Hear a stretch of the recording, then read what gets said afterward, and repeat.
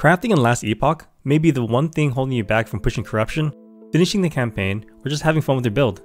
In this guide, I will cover everything you need to know about crafting as a beginner, as well as some tips and tricks for the more intermediate.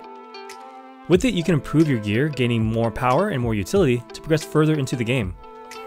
Affixes are the lines of stats and modifiers on your gear that alter your character to possibly make them stronger, and finding the exact piece of gear with the exact affixes you want may be near impossible to do, at least consistently. But with this mechanic, we can reduce the amount of luck there is involved with getting stronger.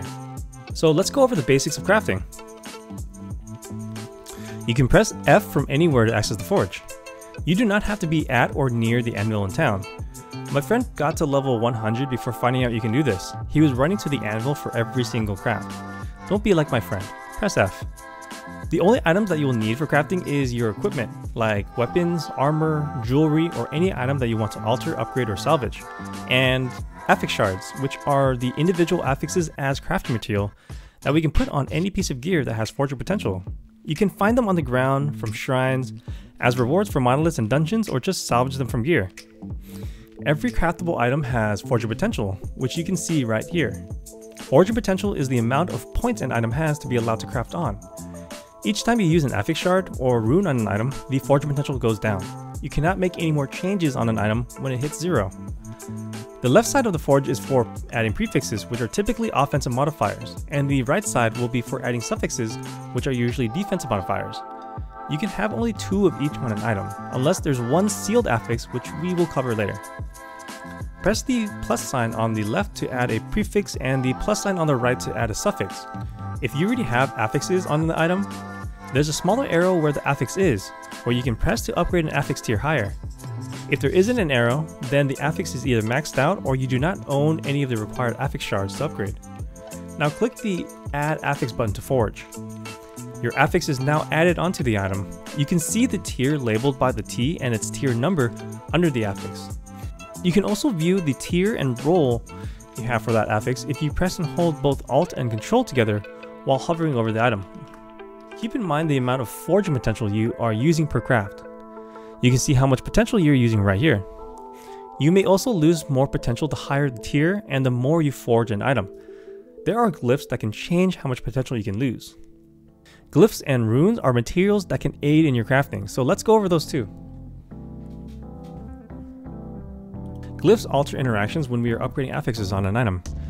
The glyphs we have available are Glyph of Hope, Glyph of Chaos, Glyph of Order, Glyph of Despair, Glyph of Insight. Glyph of Hope gives you a 25% chance to use none of the forger potential on use. I'd recommend always using one when possible. Glyph of Chaos will change the affix you are upgrading to a completely different one. The affix will be random but within the pool of shards you possess, and it will also upgrade its tier. Use this when you don't like an affix on your item but don't mind what else it can turn into. Glyph of Order will retain the roll value of the affix being upgraded. So if you have a max roll for that affix and you want to retain that on upgrade, use one of these and you'll have the max roll on the next tier. Glyph of Despair gives you a chance to seal away the affix when upgrading, making it untouchable as well as freeing up its slot for another affix. This is one of the ways you can get 5 affixes on an item. This glyph is also very rare, so use it sparingly. Also, the higher the tier, the more likely these will fail, so tier 1 is easier to seal than tier 4. Glyph of Insight is an interesting glyph. It will turn the upgrading affix into a predetermined experimental affix. The glyph will roll a different experimental affix depending on the number of tiers already on the item. You can use this tool here to calculate which experimental affix you will be getting. And then we have the runes. Runes give us new interaction options when upgrading an item. The runes we have available are Rune of Shattering, Refinement, Removal, Discovery, Shaping, Ascendance, Creator, and Research. Rune of Shattering destroys the item and gives you affix shards. It'll give you the amount of shards between 1 and its tier, so if you have a tier 4 affix, you can get anywhere from 0 to 4 shards from it. These can be purchased from any equipment vendor for 2,000 gold and will be the rune you use the most, since this will be your primary source of accumulating shards. Rune of Refinement rerolls all of your affixes to a new roll within its range. If you dislike one of your low rolls on one of your affixes, you can use one of these to reroll all your affixes in hopes that they're all high. You need forging potential to reroll, so keep that in mind when you're spamming it. Rune of Removal removes a random affix from an item as well as salvage all of its shards. Use this when you want to remove an unwanted affix and are willing to risk removing a desired one. You can also use this to salvage all the shards from an item at a 100% return rate. Rune of Discovery adds a random tier 1 affix to all empty affix slots, without using forging potential. Use this when you already have an affix you want on an item, but are looking to fill the empty slots with anything. Rune of Shaping rerolls the values of an implicit to new rolls within its range. Implicits are the natural modifiers on an item that appear under its name. Some implicits don't have a range, so make sure you check. Rune of Ascendance turns any white, blue, yellow, or purple item into an orange unique item of the same type. Use this if you're really looking for a certain unique and have an abundance of Rune of Ascendances, which are pretty rare, so use these sparingly as well. If you need something like a Frozen Ire, then you could use one of these on any blue one-handed scepter for a chance to get a Frozen Ire, but you may end up with 8 Hazel Roots instead. Check this tool for probabilities from using Rune of Ascendance. Rune of Creation are super rare runes that can clone an item but will lower the forging potential all the way to 0. Use this if you find something with very good affixes and rolls that you want 2 of. Typically exalts with great rolls that you want to save to roll on an LP3, now you have 2 tries for something truly amazing.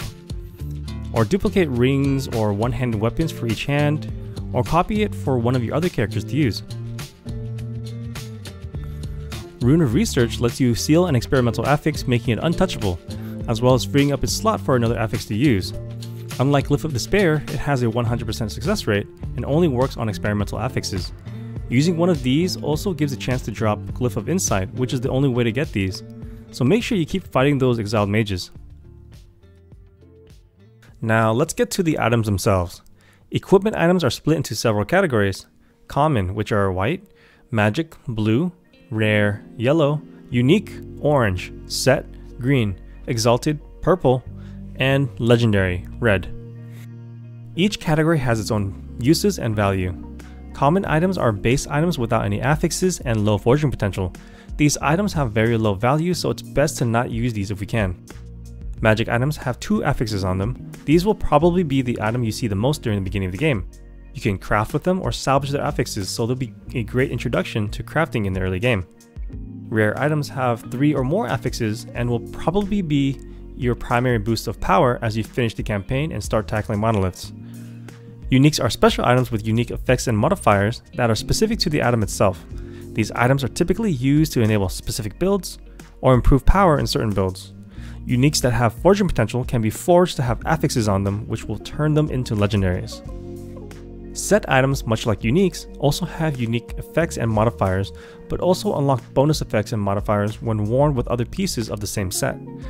Keep in mind that set items cannot be forged, so we cannot use them in crafting and won't be able to turn them into legendaries, nor will they scale into late game. Exalted items are items with tier 6 or 7 affixes.